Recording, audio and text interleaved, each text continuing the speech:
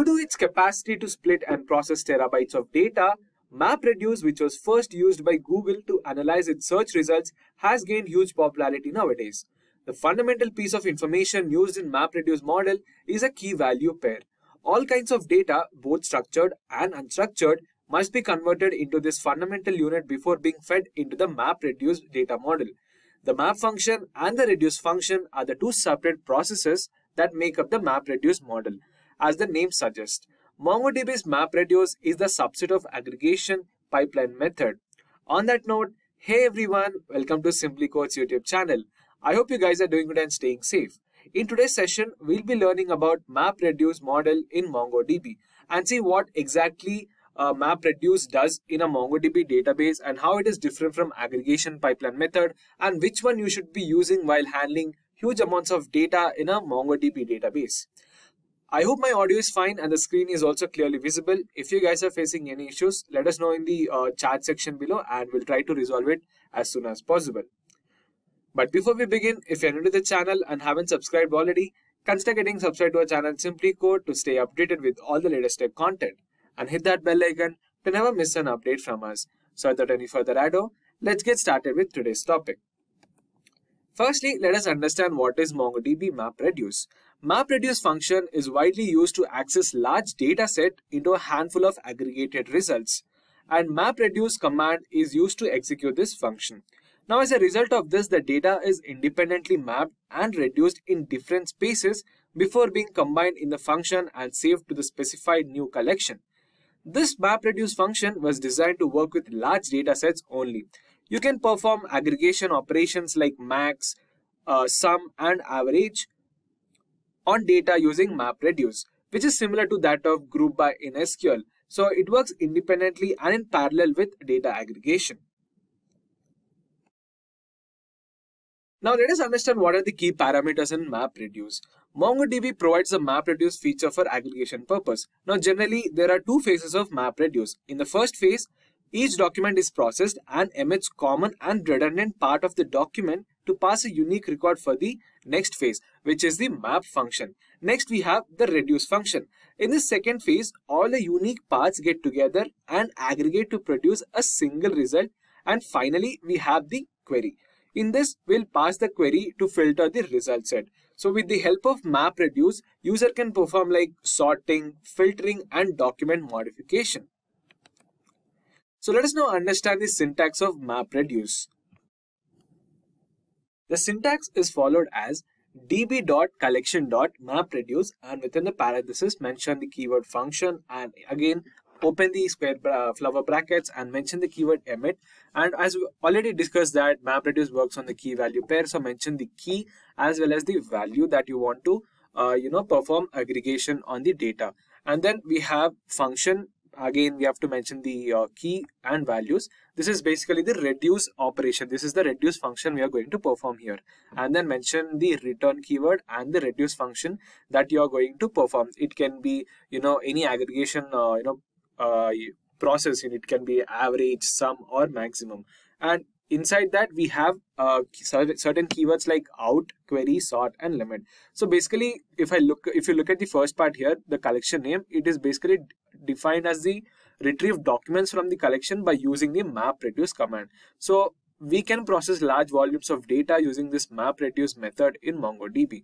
So next we have the MapReduce keyword. It is basically a data processing technique which is used for large data and useful aggregated results of large data in MongoDB. And next we have this first part is the map function, guys, and next we have the reduce function in this. You'll get a clear-cut idea on when we get to the execution part, so just have an idea on what exactly we are doing here. So next we have the out keyword here. Out is basically specifies that result location of the MapReduce operation in MongoDB, and we can set output as a primary member, and on the secondary member we can only set an output for this. Next we have query. Query defines as the selection criteria of a document in MongoDB. So you are basically telling the operation basically on you are filtering the data on which you want to perform aggregation. And next we have an optional commands like sort and limit. As you know, sort is used to sort the documents from collection. This option is mainly useful for optimization. And also next we have limit. Limit is a specified method that limits the total number of documents in the resultant output. So I hope you understood the basic syntax of MapReduce model. So let us now go ahead and understand how does MongoDB MapReduce works. Now every input document in the MapReduce operation gets the map face treatment from MongoDB. That is, documents in the collection that match the query condition. So key value pairs are output by the mapping function. Now this map function is used to group all the data based on the key value. And next we have the reduce function. Reduce function is used to perform operations on the map data. So the data independently is mapped and reduced in different spaces and then combined together in the function, and the result will save to the specified new collection. So the reduce phase, which gathers and condenses the aggregated data, is used by MongoDB for keys that have multiple values. And the outcomes are then kept by MongoDB in a collection. So in a nutshell, if I have to tell that, basically you have to mention the mapping function first. You have to define mapping function. Next, you have to define the reduce function to further condense or process the aggregation result. Now the output of the reduce function could optionally go through a finalize function wherein you are performing the complete MapReduce function. So let us just understand this with a simple example here. So let's say I have certain collections named as orders. As you can see on the left side, we have 4 different orders having customer ID, amount, status. So we have, let's say, I think we have 2 different unique customer IDs, which is A123 and B212. Now I'm basically querying this based on the status, that is A and D, right? So it is querying and it is filtering the records based on this. So you can see A123, amount 500, status A. Next we have again, which is A123, amount 250, which is status A again. And we also have A123, but the status is D. So it is not considering into a resultant equation. And also we have this B212, which amounts 200 and the status is A.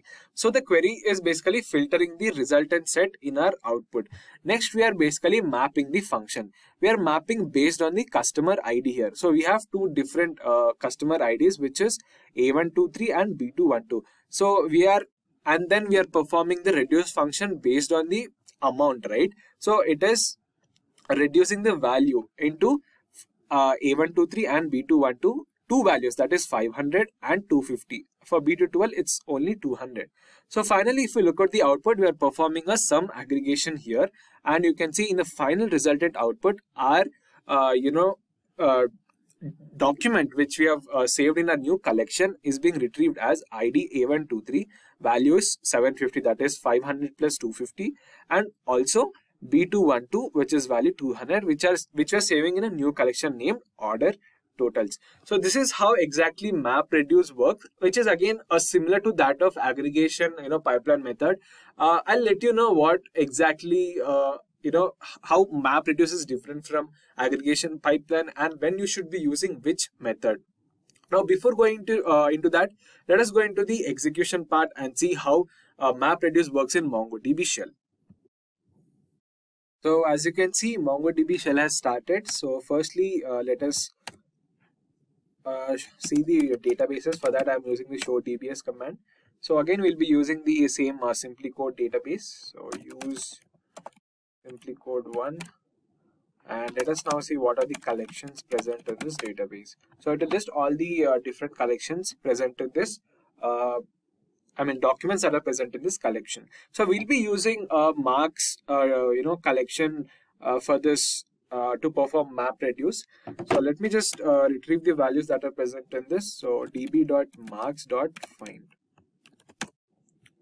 Alright, when you press the enter, it will retrieve all the records. So as you can see, we have various fields like ID, name, subject, and marks. So we have like ID 101, name Ravi, maths 94, and similarly we have different subjects like science, history, maths, English, and so on.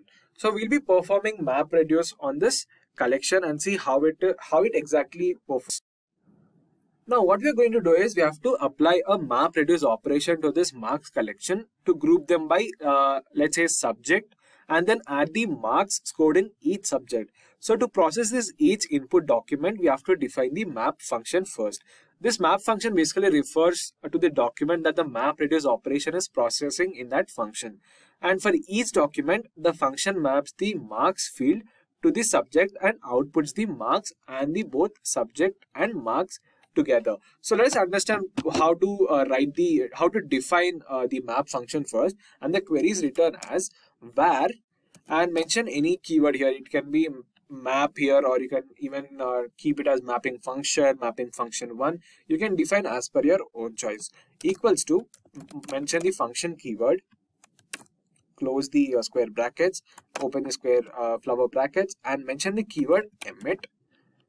And in that we have to write the function which is used with this dot. So we are performing aggregation on subject and marks, right? So we have to mention these two parameters here. So mention subject comma this dot marks, close the square brackets, flower brackets, and mention the semicolon and press enter. Alright, we have now defined the mapping function first. So next we have to define the reduce function. So the reduce function syntax is also similar. Mention var, again mention the the function name as per your own choice. I'm just taking here it as reduce, equals to, mention the function keyword again, and you have to pass two parameters here. Since you have passed subject and marks for our aggregation function, so just pass any two values. It can be of any name. You can take it as key and value, or you can even use subject or marks. So I'm just using the subject and marks again here. Subject comma marks, and mention the open the flower brackets, and you have to return this parameter, right? You have to return this function. Now I want to perform, let's say, the aggregation operation, like let's say sum. So I'll write array dot, since it is a document and we have various fields, I'm just writing the array here, array dot sum, and inside that mention the parameter which you are performing the summation, which is basically marks, right? So just close the brackets and close the flower brackets as well, and enter. Alright, now we have also defined the reduce function. Now we are left with only MapReduce operation, right? So let us now perform the MapReduce operation. So the syntax for that is db dot, mention the collection name, that is marks which we have taken, mention the MapReduce keyword, make sure that R in reduce is in capital letters, otherwise it will throw an error. And in that pass the both mapping and reduce function names that you have taken. So we have taken it as map comma reduce. So it can be any name that you have chosen. It can be like mapping function 1, or as I've said earlier, it can be any name, but make sure you're passing the same value that you have taken. And mention the comma again. And in the flower brackets, now we have to mention the keyword out, as we discussed in our syntax previously. And now you can give any collection name to your output resultant set. It can be of any choice. So I'm just naming it as the result here. I think it will be good to go. So let me just execute the statement. All right, it is throwing an error. Collection.MapReduce is deprecated, user aggregation instead. Okay, I'm not sure why it is showing that, but we can see result.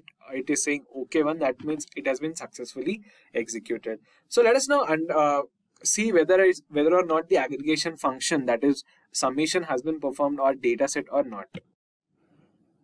So for that, I'm again using the find command, db dot, mention the collection name that you have mentioned inside the parameter and MapReduce operation, db dot result dot find, enter.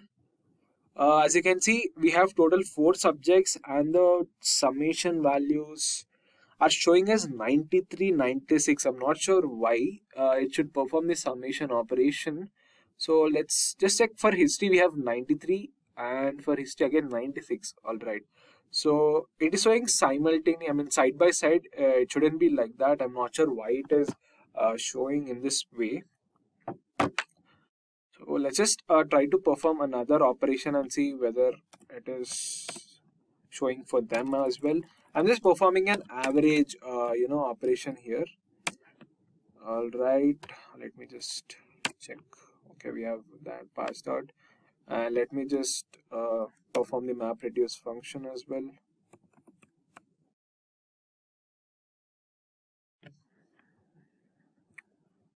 Just copy paste this, and you can just change the name as result1. Okay, and click enter. I think it's created. So let us find again db dot which is again result1 dot find. Well, I think there is some issue with the backend of the MongoDB database. I'm not sure why it is throwing an error like this, because average value should be like this average of 40, let's say 93 and 96, right? 49 and 47. It's showing in a different way. For maths, it's 98, so its average is 49, and for 94, it's 47. And the combined value we have to get, but I'm not sure why it is throwing that error. So we'll get back to you guys, but the syntax and the execution is the same. I think there is no mistake in the syntax that we have written here. It is same. There might be some issue with the backend, so we'll just get back to you again. So stay tuned for that. And well, I think that's all about MapReduce. We have discussed almost everything. What MapReduce is, its syntax, how it works, and how how it is used, instead of aggregation. And that brings us to the main question on, which method you have to be using, whether it's aggregation pipeline method or it is MapReduce, function. Now, complex queries are difficult to handle in aggregation framework. It can be useful, but I would say it is not recommended for complex queries. Whereas if you take small data sets will take a long time to load in MapReduce. And even large data sets will take the same amount of time to process. Now, whether or not the data set is small or large, it will take the same amount of time to execute. So as a result, large data sets should be handled using the MapReduce functions always, and it is a recommended option.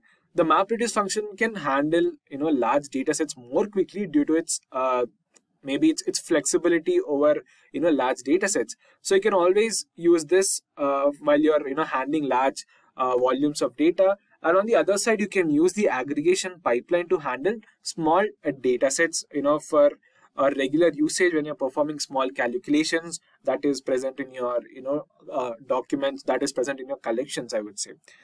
So this is how both aggregation and MapReduce are different from each other and when you have to use them. And I hope you understood that as well. And with that, we have come to the end of today's session, guys. Thank you for watching the video. If you found this tutorial informative and helpful, give it a thumbs up and share it with your friends and colleagues. If you have any further queries regarding any of the topics covered in today's session, feel free to let us know in the comment section below, and a team of experts will be more than happy to help resolve all your queries at the earliest. Stay tuned to the channel for more such amazing content, and if you want to learn more about MongoDB concepts, we have a dedicated playlist where you have covered the basics of MongoDB from the scratch. So make sure you check that out. We'll see you in the next video. Until next time, stay safe and keep coding.